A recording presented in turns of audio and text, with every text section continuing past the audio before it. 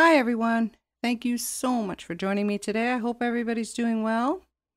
Tastemaker today.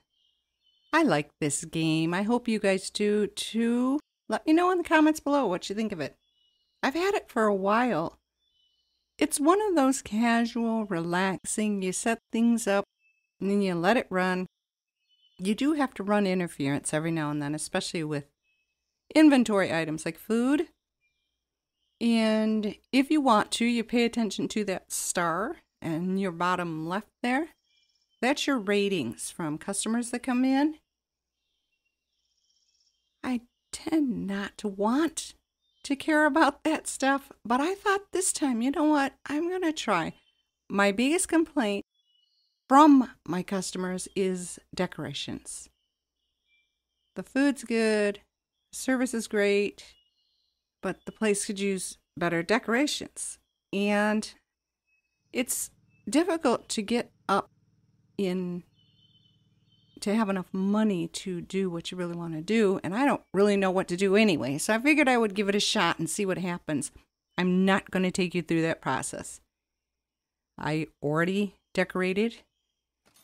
I own every single piece of the little block of land that you get. So I decorated the entrance.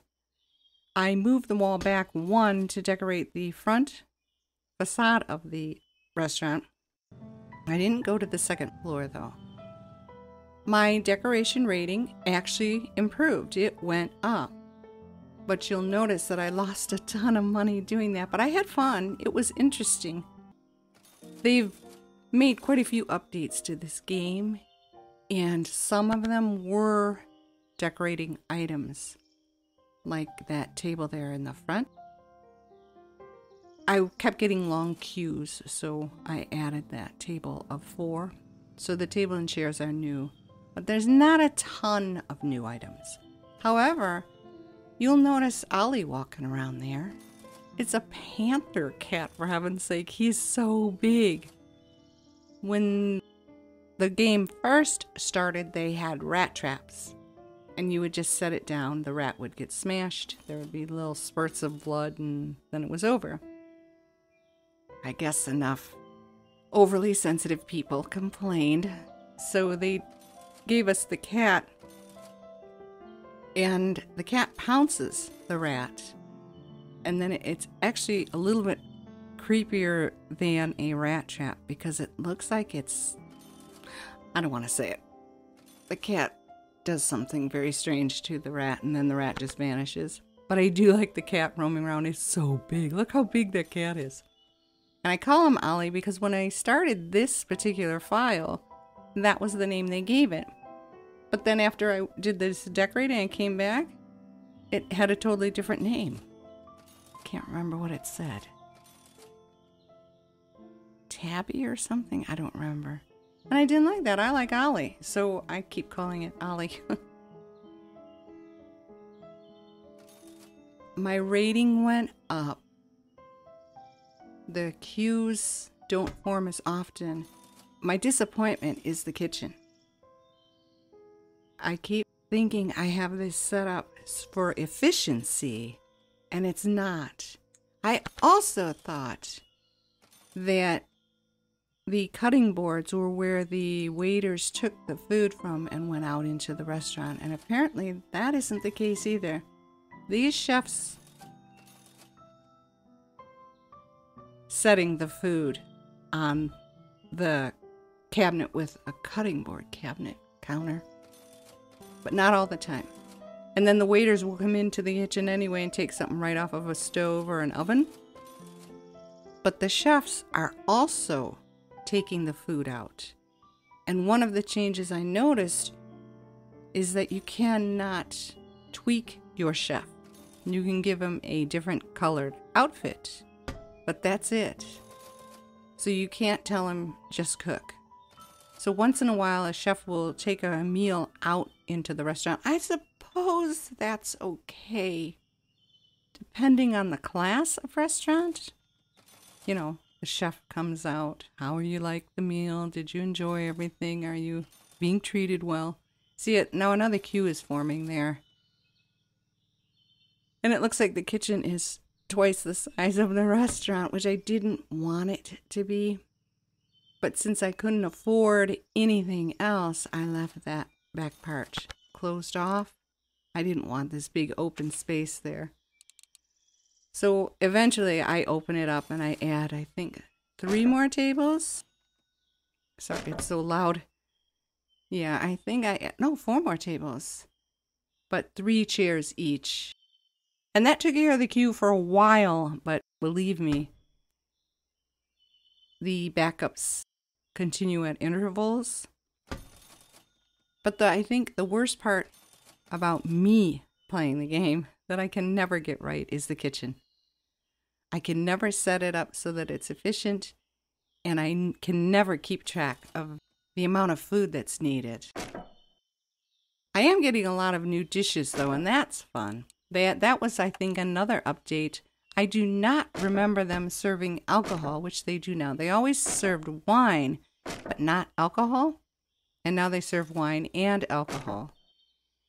They serve cake, cappuccino. That coffee machine is new. You can get coffee and then cappuccino, and I think there's a third one. I'm not quite sure what it is yet. I haven't unlocked it. What else was new?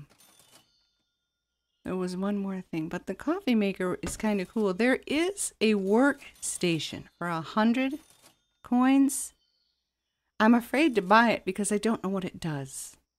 I'm going to have to look that up online. Or if you know, you're welcome to tell me in the comments, because I'm not going to be making a ton of videos on this game. Because as I mentioned, it's a casual game. It's one of those games that you start up and then you just let it run. You can do other things while it's going. And then every once in a while you'll look up and you'll notice that they're getting low on food, or there's a backup of customers. One of the wait staff isn't pulling their weight, or they're complaining that they don't have enough to do. You'll take care of it, and then you can go back to whatever it was you were doing. And the background music, I have to say, is so pretty. I hope I don't get flagged for it. It is a part of the game, so it should be okay.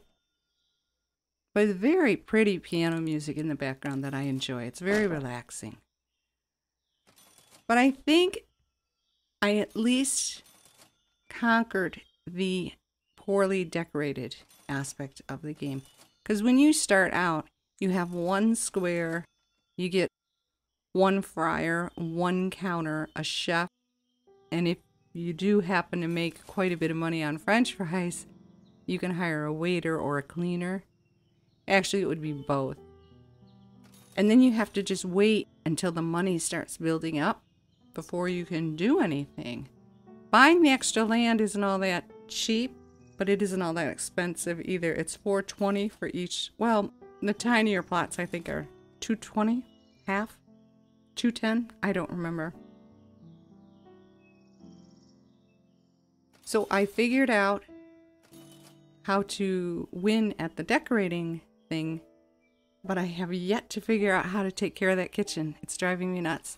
And then I went back and I did some more changes. I was going to show them in this video, and the whole game just froze up on me and I could not do anything. I even uninstalled and reinstalled the game, and it just stutter. So I had to get rid of this whole file, and I have to start all over again. But I don't mind that. I start this game over hundreds of times. It doesn't bother me at all. But I think I've figured out an economical and efficient way to do the kitchen, and I'd like to try that. And then maybe make a video on that. But this won't be an every single weekly thing or anything like that. It's a cute little game. I hope you enjoyed this. As always, I thank you so much for supporting my channel. I hope you'll consider subscribing, hitting the like button. Have a good day. Bye-bye.